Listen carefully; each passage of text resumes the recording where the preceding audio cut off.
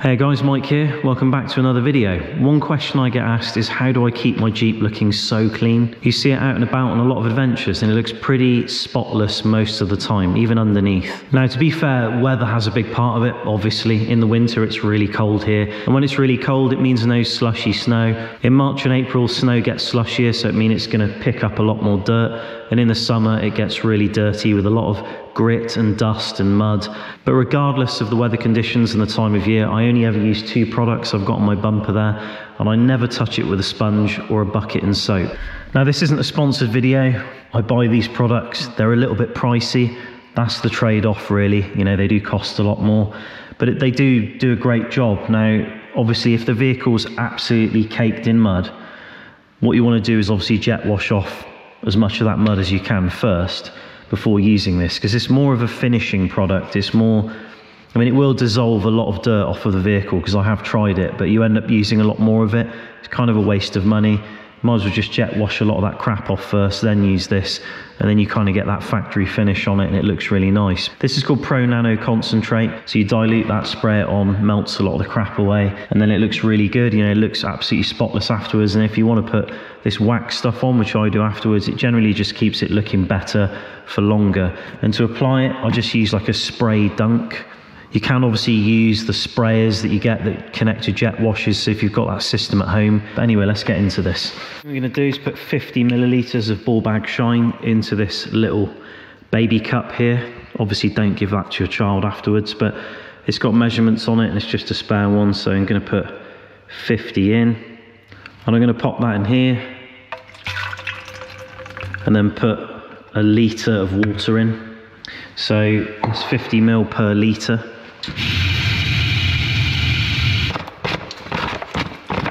So I'm just going to pump this up just like you would do Samantha, and then basically just start spraying it on. You can do the tyres with this stuff as well, pretty much every way you can think of.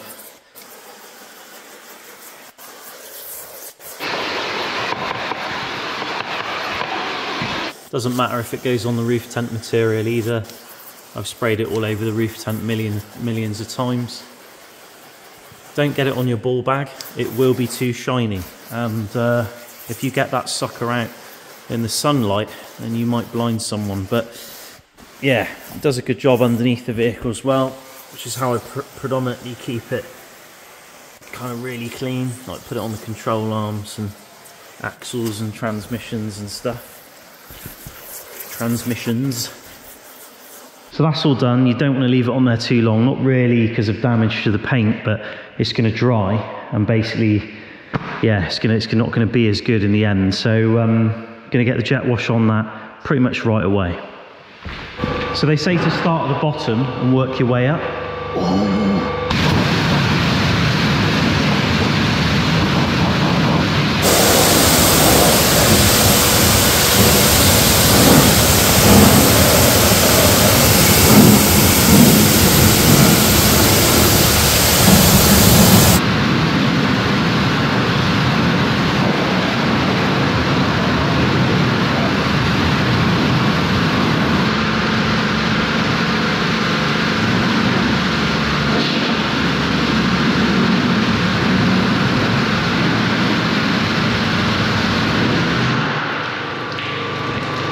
So that's it, basically. I'm not going to touch that with a sponge, but there is one more step, and that's to put the aqua glide on. I mean the wax, but it comes up really nice. If you look at the paintwork, you can generally see by the behaviour of the water that it's a very clean surface now, despite all the scratches in the actual paint. But you know, that's just 26 years old, so it's just the way it is. What I will say though is I didn't use a hot jet wash for that. That was cold. So you can use a hot jet wash, but I haven't found it to make any difference.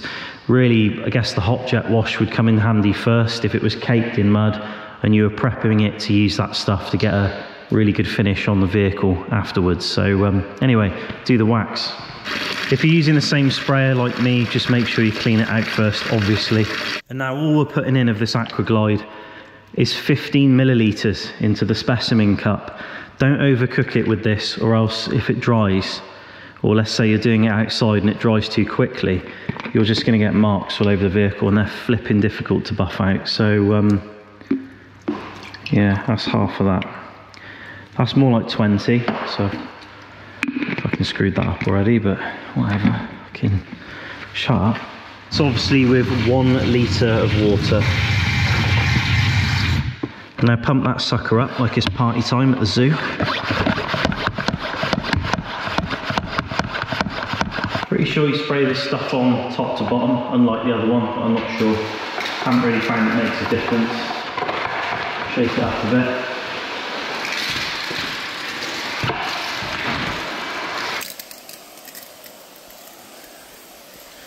All the water should start running off basically.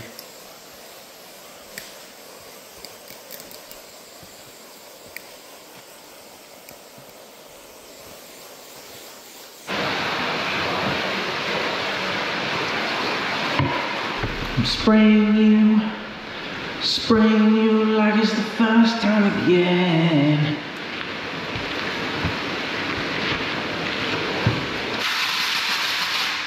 Aquaglide depleted. So what we need to do now is blast this with a jet wash. Actually, that isn't what you're meant to do. You use a jet wash, but you use it really far away. So you're not actually blasting it off, but you're just kind of laying water on it and letting it run off naturally.